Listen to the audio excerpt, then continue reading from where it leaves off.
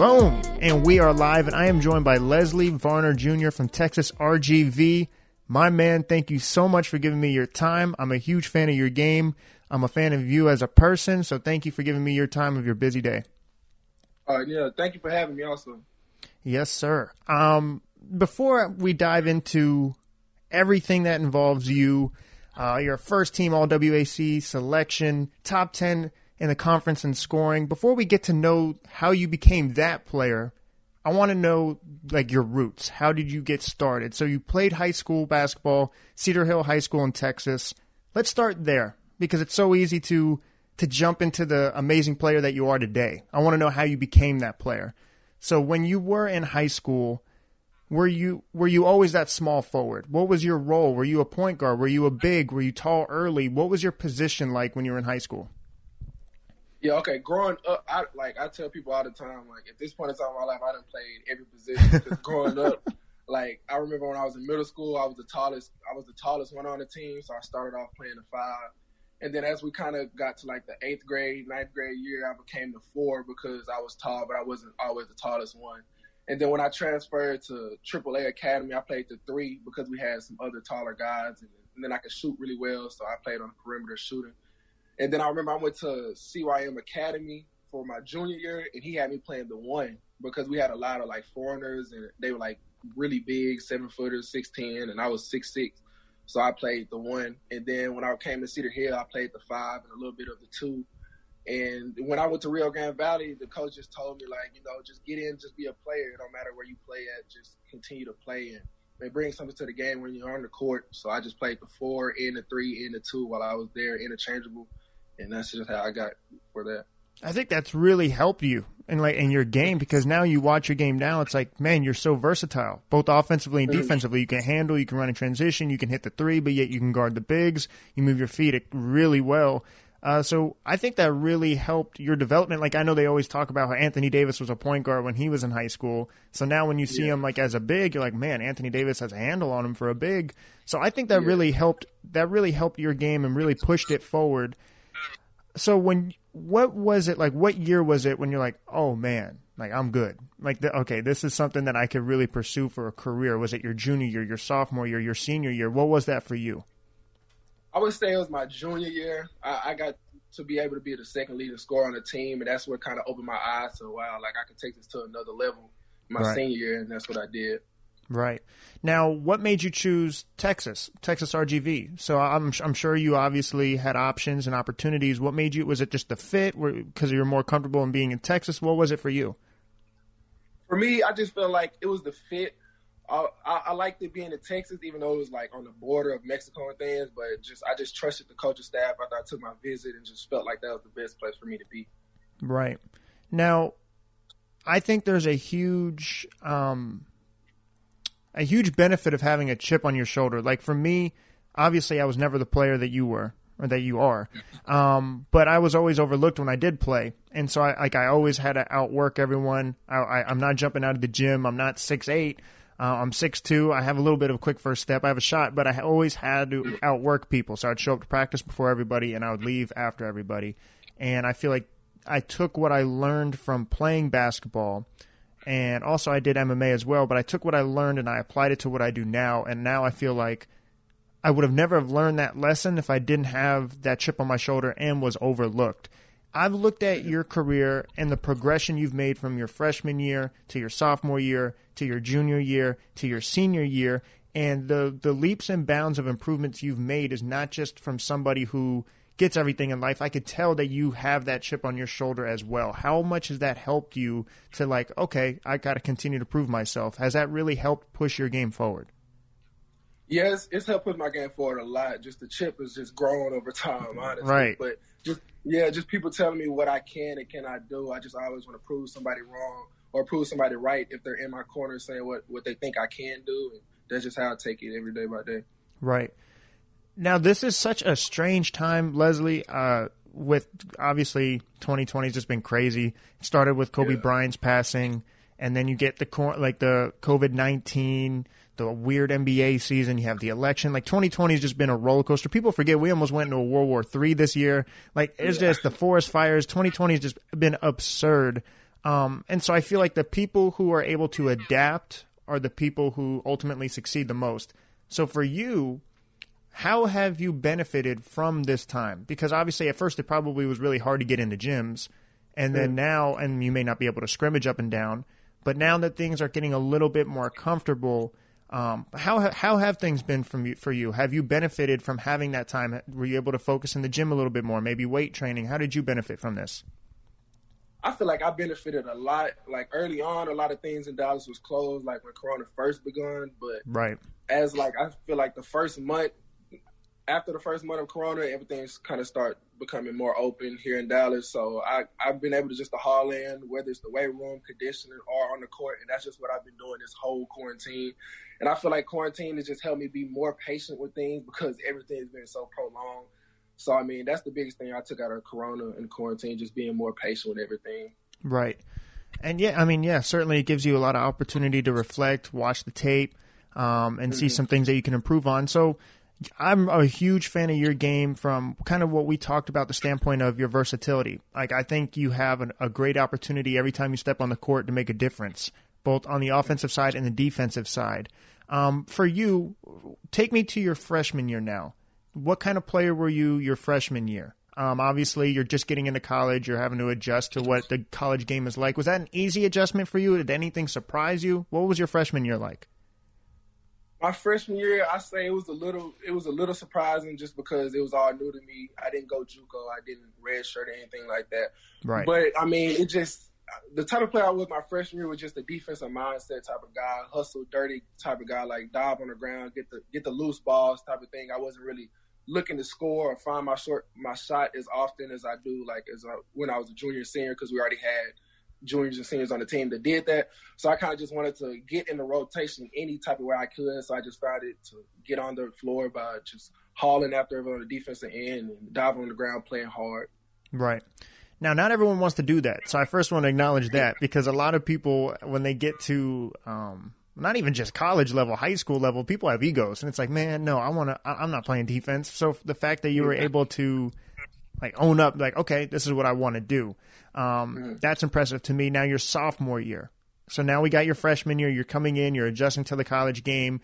Like you said, you're a defender. You're going in, you're making those hustle plays. Take me your sophomore year. What player was Lesley your sophomore year compared to your freshman year? I kept that same mindset of getting after the defensive end and just getting more transition buckets and letting my offense come to me on the defensive side, on getting steals and getting out and getting leak outs and stuff like that. But I was more of a spot up shooter, like, because the coach knew I could always shoot. So I just took on a bigger role of knocking down that open three or open mid range window pull up if it's for me at that time. Okay. Now, your junior year, this is where I think you're starting to blossom. Like, okay, now you're at first I feel like, okay, yeah, you're a defender. Okay, now we're getting that 3 and D, you're hitting the 3. Now your junior year, is that where that next layer starts to come in? Yeah, it definitely came in my junior. I took a big leap in scoring. I was the second leading scorer on the team, the first leading rebounder on the team for 2 years straight, my junior and senior year. And my junior year, I started to just fill out more. I started to look for my shot more because I was the second option on the team. So I scored in a variety of ways between shooting threes, getting to my pull-ups. And that's what, mainly my junior year, I was shooting threes, pull-ups, and always just keeping at it on the defensive end. Right. And now your senior year is this is the year I wanted to get into. So like I said, first team All-WAC selection, top 10 in scoring in your conference. That's big time. Like, that's not just something that people do. So what strides were you able to make? What are some things that you're like, okay, this is what I need to get to? Because now the NBA is a legitimate thing for you. Like, hey, I'm trying to make the league. So when you sat down with your coach maybe, or is it sitting down with a mentor, when you looked at the tape, what are some things that you wanted to focus on to better prepare you for that next level, going from your junior year to your senior year? Yeah, just after my junior year, I remember sitting down with my head coach, Coach Lou Hill, and him telling me, like, okay, man, you had a good junior year, but next year is going to be your team. So you got to haul in on this off season and make sure you got your game in order, because you're going to have to lead these guys day in and day out. So I just made sure my junior summer I worked just relentlessly day and night on my off season when I came back to Dallas. And it just showed, like, made sure I was just consistent was the main thing. I just wanted to be more consistent on like just not having any off games because I knew if I had an off game, it was going to be tough for us to win. Right. So I just made sure my consistency was there just on an everyday basis and my team could depend on me. Well, talk about consistency. You had 9 games with 20 or more points. You had a 32-point game against GCU, 5 of 6 from 3. That's one of the things that stand out to me. So, like, I'm looking at your statistics, and it's like, man, you're averaging like 16 points per game, 6 rebounds, shooting efficiently. But this is the one that stands out to me, and I think this is the one that really attracts a lot of NBA scouts and a lot of people is, so you have the length, you have the athleticism, you have the defense, you're good in transition, but you're shooting 87% from the free throw line, and you're shooting a 40% clip from 3. Like, that's elite level stuff. That's that 3-and-D type of guy that now I feel like the stock for 3-and-D guys in the NBA is higher than it's ever been. Like, everyone wants that small forward who can do a little bit of everything and hit the 3. Do you feel like that's what also separates you in the eyes of NBA scouts or the eye of just going into the next level? Do you feel like that will really benefit and progress your career? Yeah, I think that'll benefit me a lot because I feel like a lot of teams want a guy that's 6'8" and that can stretch the floor and play on the perimeter and get after it on the defensive end also. Right, exactly. So I'm going to transition into this. So what kind of impact would you see yourself having? So I think you're an NBA player. I really do. I'm not just saying that because I'm interviewing you. I truly do that. I watched the film. Like I told you, I was on SUV TV with Rashad Phillips, Sports Talk 2319. And we're breaking down the whole live NBA draft coverage, all 60 guys. And, man, I have my fingers crossed from you, and I still think you're going to make an NBA roster. And I'm like, you are an NBA player. Like, I truly believe that. If you were to get signed today, what is the type of impact you see yourself having? I feel like I could just bring a overall, other than off the court things, I feel like I could just bring an overall good vibe and a good feeling around the team and be a great team player. And then I just know the hustle and the playing hard and the energy will always be there every time I step on the court. And then I'll bring whatever the team needs offensively, whether it's shooting a 3, whether it's getting to the rack, whether it's getting to the free throw line, whether it's getting somebody else open to pass them the ball because they're hiding. I just feel like I help a team in a variety of ways. Yeah, you're a high character guy, and that's one thing we talked about too. Is in this draft, Lesley, there's no summer league, so we always kept talking about it that the upperclassmen, the more refined players, the more polished players, are going to be more NBA ready because you don't have that summer league to prepare for. So, you on an NBA roster, I think you have an impact immediately just because of the experience, and like you said, just you're a very high character guy, and I think that's something that a lot of teams care about, and that's something that doesn't show up on a stat sheet. You're not going to say, oh, high character guy, X amount of points, but that's something that truly matters in the locker room and for your team. So your journey now, what is your journey looking like? It's just training? It's just grinding every single day? Yeah, really just training and grinding every single day, just waiting on my time to come, really, waiting on that call. Right. Now, someone listening to this podcast, let's say they just never seen you play, they're on the other side of the world or whatever the case may be, and they're like, okay, I like this Lesley Varner guy. I think he's a good dude.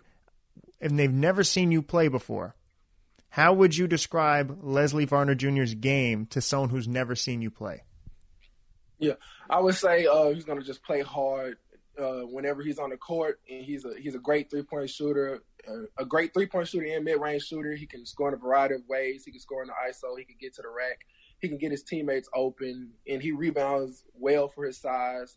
And, yeah, that'd be the main points I tell him. Sounds like great points to me. So, okay, the NBA season typically is 82 games. And so for a college player, it's like, man, that's a lot of games. That's a huge adjustment. Now, obviously, given the circumstances, we had the bubble, and now it just got reduced to 72 games. But with the numbers spiking, there may be 1 month where it gets suspended and we have to just wait for the numbers to die down. It's just kind of in a flux. No one really knows the answers to these situations because of what's going on in the world. Is that something that you think your body is prepared for? Because, I mean, that is a huge adjustment but to your point, I know you said you've been putting on a lot of muscle and just grinding during quarantine. Is that something you think you're prepared for? Because that is a pretty big adjustment. Yeah, I think I'm pretty prepared for it, but I feel like it'll still be a little adjustment to me. But I feel like for the most part, I'll be prepared for it because it's just what I've been working for this whole off season through the whole quarantine. Right. Okay, so I've done NBA comparisons to rap artists. I've done NBA comparisons to Marvel characters, to DC characters. I just love doing comparisons and bringing worlds together. So I have LeBron as Wayne, Curry as Drake. That's some of them. Meek Mills, Russell Westbrook. I think I did Uzi and Kyrie Irving. So I've done a lot of them. I've done as many as I possibly can. Who would be Lesley's rap comparison? I think Lesley's rap comparison would be probably Lil Durk. Okay, Lil Durk. Yeah, Lil Durk. Why do you say that? Just because I can relate to the things he's saying in his rap songs, and although I like his music and his beats and the way his flow is, but yeah. Okay. On that note, do you have a go-to playlist? Now I'm curious. Do you, like before games, is there someone that you listen to the most? Is it Lil Durk? But it depends really on the vibe, but like how I'm feeling at the time. But I probably wouldn't listen to Durk probably right walking into the gym. Probably when I wake up, I'll listen to Durk. But right walking into the gym, I'll probably listen to somebody like Moneybag or some Moneybag Yo or something. You can't go wrong with Moneybag. Yeah. You cannot go wrong with Moneybag. Me Versus Me, I think, is my favorite Moneybag song. That one gets me going every single time. Yeah. Man, Lesley, I am extremely honored to have you on my podcast. I know you're a busy guy. You got workouts. This is a huge part of your life, an important time in your life. So to give me just 15 minutes of your time, I'm extremely appreciative of that. So thank you for coming on my show. Where can people find you? Instagram, Twitter? Because I know social media runs everything these days. So where can people find you? Yeah, my Twitter is at Varner Louie, Louie, and my Instagram is at Lesley Varner, for the second. Lesley, thank you again for coming on my show. I appreciate it. You're welcome anytime you want. My fingers are crossed from you, but I know you're putting in the work. I don't need to do that. So I'll be watching every game you have, and I'll be supporting you along the whole way. All right, thank you, man. Thank you. I appreciate you. Yes, sir. It does it all. Interviews, let's talk about some basketball.